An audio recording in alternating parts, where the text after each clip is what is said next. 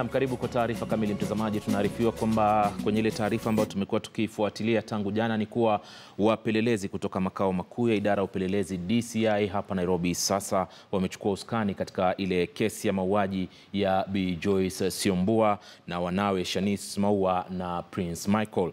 Kwa sasa ama kwa saa mbili zilizopita maafisa hao wamekuwa katika eneo la makaburini huko Thingithu, sehemu ya Nanyuki, ambapo miili inayokisiwa kuwa ya watatu hao ilipatikana ikiwa imezikwa.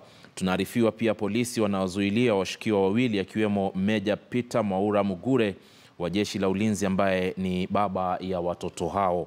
Mwanahabari mwenzangu Ibrahim Karanja yuko katika maeneo hayo bila shaka, alafu tutazungumza naye baadaye kidogo tu. Tunajaribu kumpata kwa njia ya moja kwa moja katika sehemu ya tukio bila shaka, ili atuarifu yale ambayo yatakayokuwa yanaendelea kujiri alasiri hii kuhusiana na taarifa hii ambayo tunaifuatilia kwa ukaribu.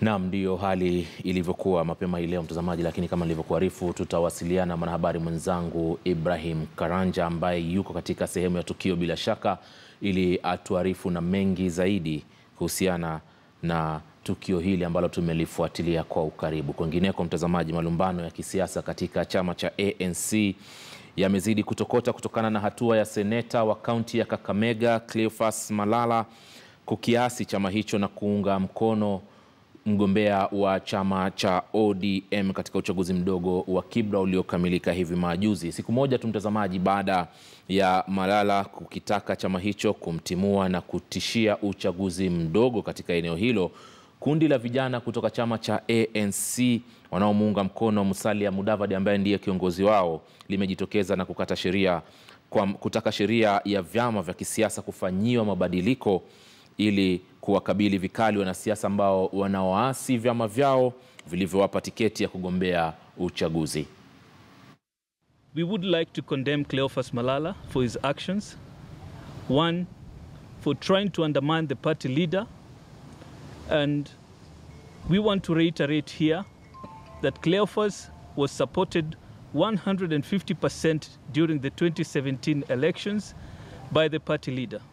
Were it not for ANC, Cleophas Malala would not be calling himself the Senator of Kakamega County today. We know he was fully funded to a point that he was given free chopper rides by the party leader. He was riding on the choppers owned by the party leader. So for him to come around and try to undermine the party leader, it's uncalled for, and we will not accept. I'm daring him, don't wait for the process. Resign. Come out clearly and resign if you are a man enough. If you have the two kahunas as a man, resign and face the ANC candidate for the Senate. And I also want to send a message to all rebels in this party. Your time is up. The writing is on the wall, and we are urging our party leader Musalia Mudavadi to get off the gloves. Let all these men meet the power and the pressure of a leader.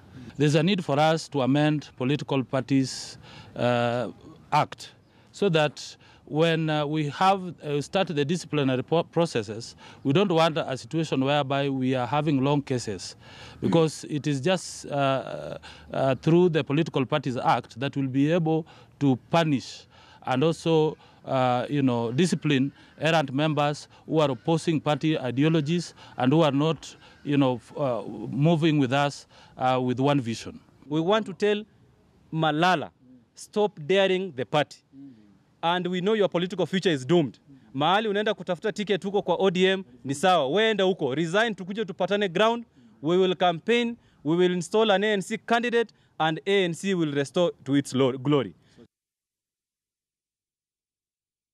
Na mtazamaji, kama tulivyokuarifu, taarifa tunayoifuatilia kwa ukaribu ni ile ya wapelelezi kutoka makao makuu ya idara ya DCI sasa wamechukua usukani katika ile kesi ya mauaji ya Bi Joyce Siombua na wanawe wawili ambaye ni Shanice Maua na Prince Michael. Kwa sasa ama kwa saa mbili zilizopita, mtazamaji, maafisa hao wamekuwa katika eneo la makaburini huko Thingithu na Nyuki, ambapo miili inayokisiwa kuwa ya watatu hao ilipatikana ikiwa imezikwa.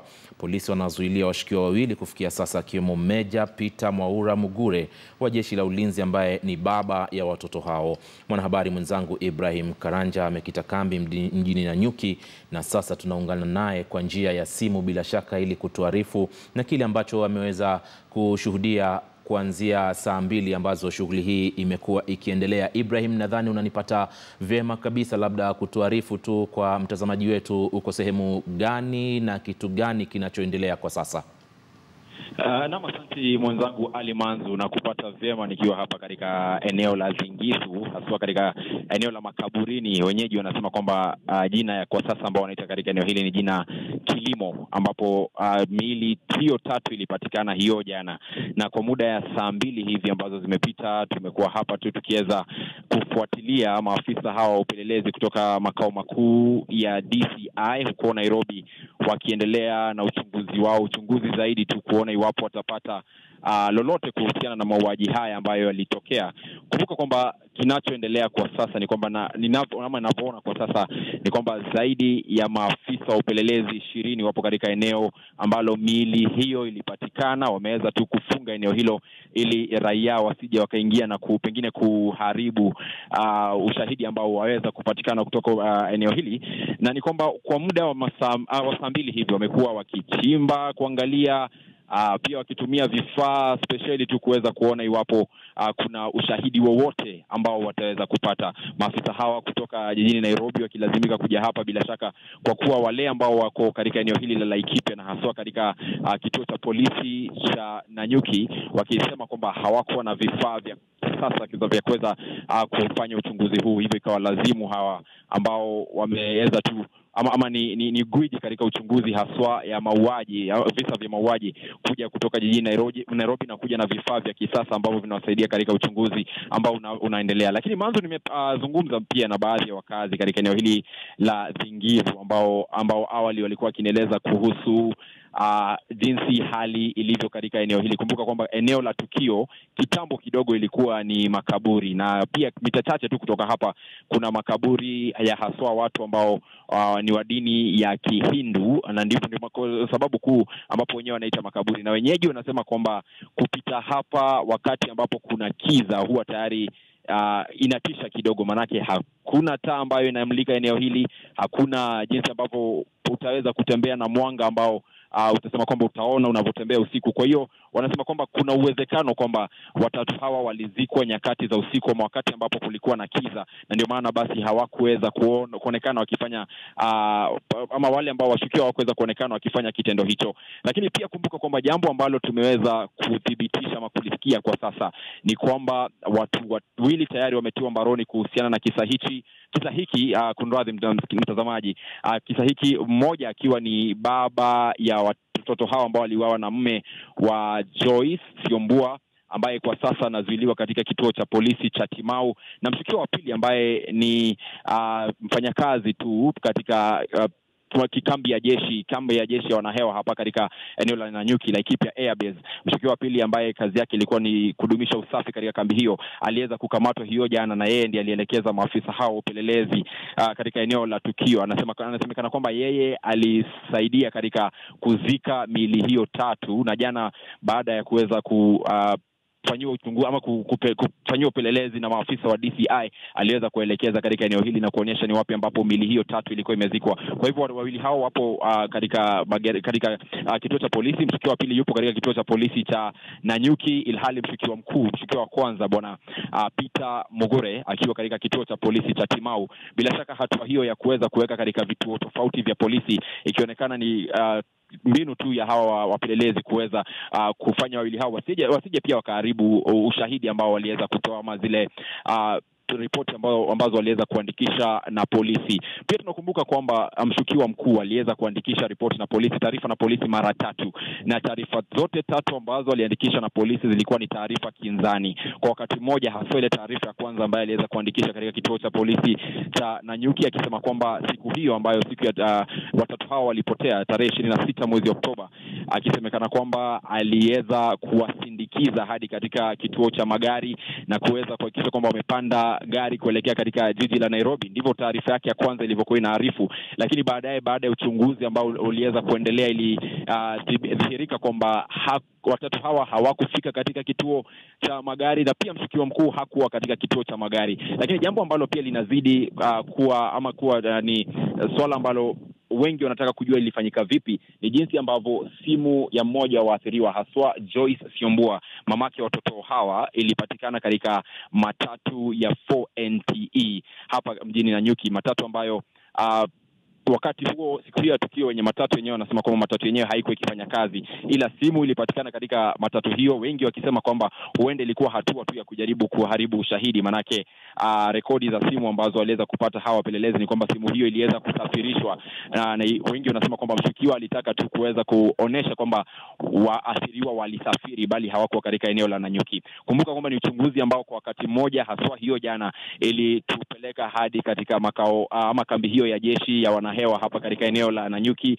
Ni kambi ambayo kama wanahabari hatukuweza kuingia, na watupelelezi walipokaa huko kwa muda wa saa 2 hiyo jana, waliingia mwendo wa saa 5 mchana, wakatoka mwendo wa saa 9, ndipo walipokuja hapa katika eneo la tukio na Ibrahim kuweza kuelekezwa. Na Manzi, labda tukatiza kidogo tu hivi sasa kwa manufaa ya mtazamaji, je, miili iliweza kufukuliwa na kutolewa vile ambavyo inavyotarajiwa? Hiyo jana miili ilifukuliwa, miili yote 3 ilifukuliwa hapa, lakini mkuu wa maafisa wa upelelezi katika kaunti ya Laikipia, Mwau Muinde, hakutaka kudhibitisha kwamba ni watatu hao ambao miili hiyo ni ya wale watatu ambao walikuwa wakiwatafuta. Manake miili ambayo ilikuwa imezikwa kwa wiki 3 haikuwa inaweza kutambulika. Miili yenyewe ni picha ambayo tuliweza kuona, ni picha ambayo si nzuri sana hata kwa mtazamaji, manake ni picha ambayo kidogo miili yenyewe ilikuwa imeoza. Kwa hiyo hapakuwa na ule kudhibitisha kwa mara moja kwamba ni watatu hao ambao walikuwa wanatafutwa, na kwa hiyo ikahitajika kwamba familia ije kutoka jijini Nairobi leo hii kuweza kutambua mili hiyo na kusema kwamba iwapo ni watu wao. Lakini kufikia sasa familia yenyewe haijakuja. Tunaarifiwa kwamba watakuwa wakija baadaye, na iwapo watashindwa kutambua mili hiyo kwa jinsi ambavyo tayari imeharibika ama imeshachomwa na joto pia kutokana na kuzikwa, basi huenda kukatokea nafasi ya kufanya vipimo vya chembe ama ukipenda DNA ili kuhakikisha kwamba ni watatu hao ambao wamekuwa wakitafutwa. Na pia tunaarifiwa kwamba Johansen Oduor ambaye ni pathologist wa serikali atakuwa akifika hapa, anatarajiwa kufika hapa hiyo kesho ili kudhibitisha na kusema ni nini haswa ambacho kilisababisha vifo vya watatu hao. Kwa hiyo ni jambo ambalo pia tunalizidi kuliangazia, na pindi tutakapojua zaidi tutakuwa tukimwarifu mtazamaji. Manzo, asante sana Ibrahim Karanja kwa taarifa hiyo ambayo tunaipata vyema kwa njia ya simu, hasa baada ya miili hiyo kufukuliwa na kwenda kuhifadhiwa. Kitakachofuatia hivi sasa labda ni familia kuja kuitambua miili hiyo, na kama anavyoelezea kwamba kutakuwa pia na ile hali ya upasuaji ili kutaka kujua kiini cha mauaji yao.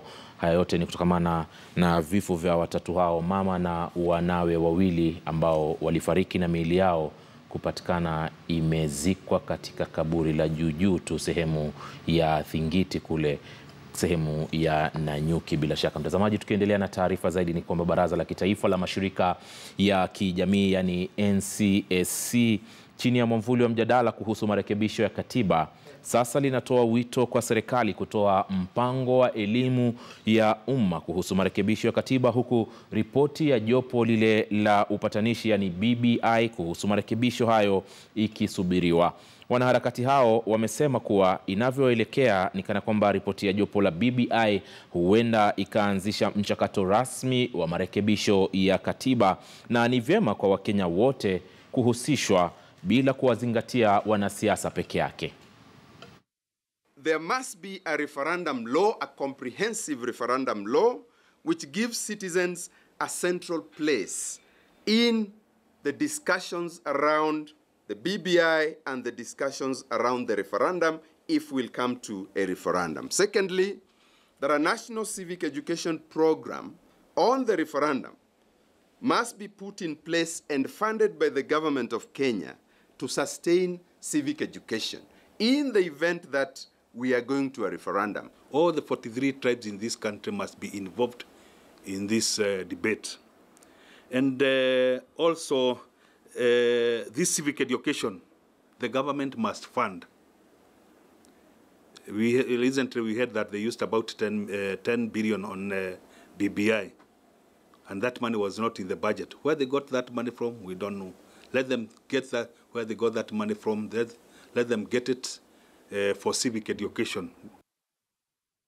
Wakati huo huo, mtazamaji, viongozi kutoka maeneo ya magharibi mwa Kenya, hususan katika zile kaunti za Kakamega, Bungoma, Trans Nzoia, Busia na hata kaunti ya Vihiga, sasa wamesema kuwa wataandaa mkutano wao mwezi ujao katika mji wa Busia ili kujadili masuala muhimu ikiwemo ile ripoti inayotarajiwa ya jopo la upatanishi, yani BBI. Tangazo la viongozi hao waliojumuisha gavana wa kaunti ya Busia Sospita Ojamong na waziri wa ugatuzi Eugene Wamalwa linakuja, mtazamaji, siku chache tu baada ya Rais Uhuru Kenyatta kuongoza mkutano wa viongozi wa eneo la Mlima Kenya katika ikulu ndogo iliyoko maeneo ya Sagana katika sehemu ya Nyeri.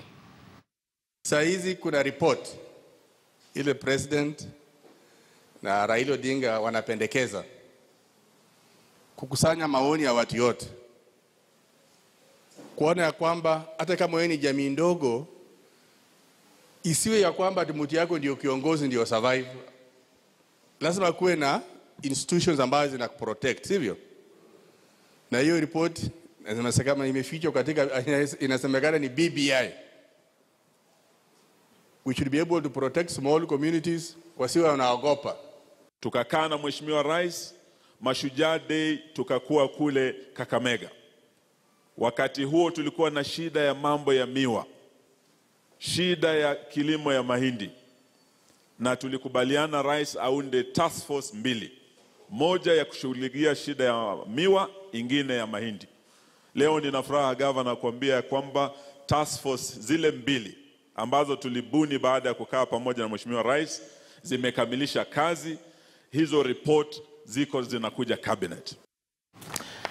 Na mtazamaji, maafisa wa polisi katika sehemu ya Basil, hii ni eneo ambalo liko katika kaunti ya Kajiado kule, leo walifanya hafla ya kuhubiri amani kupitia kueneza injili na habari njema.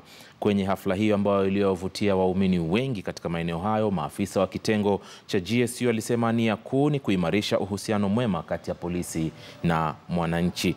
Kwa ushirikiano wa kasisi Stanley Mote walihoji kwamba wananuia kuhubiri habari njema kati ya maafisa wote wa polisi na kuwahimiza kuwa na maadili mema na haswa kutochukua rushwa kwa sababu ni kinyume cha mafunzo ya Biblia. Maafisa hawa walisisitiza kuwa sio polisi wote ambao ni wabaya, japokuwa kuna wachache ambao nia yao ni wa kuharibia wengine jina. Ya kwamba askari anaweza okoka. Wale mara mingi tumeonekana tukifanya mambo mengine ambayo yamemweka Mungu mbali. Lakini katikati ya kikosi cha polisi kuna watu waliookoka na kuna watu wanaomwogopa Mungu. Tunafanya kazi katika mwito tulioitwa nao wa utumishi kwa wote. Na tunatangaza Wakenya tuungane, Wakenya tushikane. Viongozi wa taifa tushikane, tuwe kitu kimoja, tuongee kwa sauti moja. Maana wakati tunatenganisha taifa, tunafanya nchi ikose usalama, tunafanya askari wawe na kazi, na wakati mwingine wakitoka mambo mabaya yanafanyika kama yale tumeona. Lakini leo tunatangaza ya kwamba askari anaweza okoka na aweze kupelekea raia injili ya kuwa Yesu anaokoa. Tunafanya community policing, kuunganisha raia na polisi, ama kuhakikisha kwamba tunafanya kazi ya usalama pamoja. Maana pasipo na mambo ya kupata information hata kwa raia hakuna kazi inaweza endelea. Lakini tukiwa pamoja na watu waamini, tujenge confidence, ujasiri pamoja na sisi na maraia. Maana maraia ni mafamilia yetu, ni wazazi wetu, ni ndugu zetu, ni wake zetu, ni watoto wetu ambao hawajaandikwa kama askari.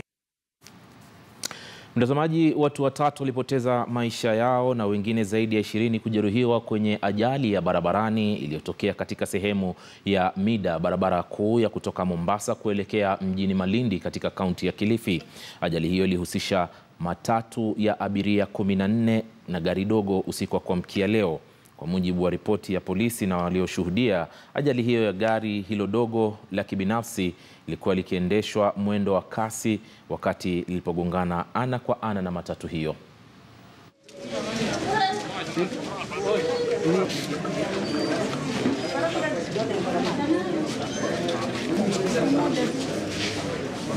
Usika ilikuwa inahusiana na gari aina ya matatu na gari ndogo. Matatu ilikuwa inaelekea Mombasa. Gari ndogo ilikuwa inatoka Mombasa inaelekea upande ya Malindi. Wakati ilifika pale Gede, kuna driver wa gari ndogo alijaribu ku overtake gari ingine ambayo ilikuwa mbele yake, lakini hakufaulu ku overtake, ndio akaingiana na matatu head on collision. As a result of the accident, watu 3 walifariki. Tumepokea manusura katika ajali imetokea pale Mida. Kwa sababu hospitali huu tumepokea watu 25. Watatu wamesaa tuacha, si tunaongea saa hii, 22 wanaendelea kuhudumiwa kwa saa hii. Watatu wanaelekea theater, lakini wengine wako pale orthopedic wanafungwa. Tufuateni sheria zinavyotakikana, especially wa speed. Kila mahali kuna speed yake, ukiangalia kuna speed yake. Ndio kaona kila mahali kumewekwa matuta kutokana na kwamba tupunguze ile mwendo kasi. Mtazamaji, na kampeni ya kuifufua sekta ya ukuzaji pamba humu nchini imeshika kasi, hususan katika kaunti ya Homa Bay ambako wamehakikishiwa wakulima kwa pamba na soko la haraka ambapo watakuwa wakilipwa shilingi 52 kwa kilo ya pamba ambao watakayokuwa wanayozalisha. Kampeni hiyo inaendeshwa na makampuni mawili yaliyosalia ya kutengeneza nguo ya Thika na ile ya Sunflag, wakishirikiana na Rivertex wenye ujumbe mmoja tu: tuko tayari kununua pamba. Mkurugenzi wa kampuni ya Thika, Tejal Dodia: There has been doubt whether there will be market. Today we are walking around with the same market, promising the farmers that they will lift every produce and pay on spot, because this has been the worry. Government has put up a big factory in Eldoret called Rivertex, which is importing the cotton from the knowledge I have. Thika Cloth Mills buys 6 months of its cotton from Pekatoni, Makueni, Kitui, Homa Bay, Siaya for now. 6 months we are still importing from Uganda. And Sunflag, who is also here with us today, is importing 90% of its cotton. So the 3 factories that are manufacturing textile from cotton to finished products, we are all committed to the Buy Kenya, Build Kenya, and we are all here to support the farmer by buying the cotton that they make. We are the biggest consumer of cotton. We are consuming 2,400 metric tons of cotton per annum, but hardly we are getting only 10 metric tons only per annum, so it's not even a 1%. When the industries are there, job opportunities are created. When the job opportunities are created, the economy is highly influenced and it comes up. Na mtazamaji, unaendelea kutazama taarifa za mbiu ya KTN alasiri hii, ikiwa ni wikendi. Bila shaka tunachukua mapumziko mafupi, nitarudi na taarifa zaidi, bila kusahau yale makala maalum ya Wako Wapi. Endelea kuwa nasi.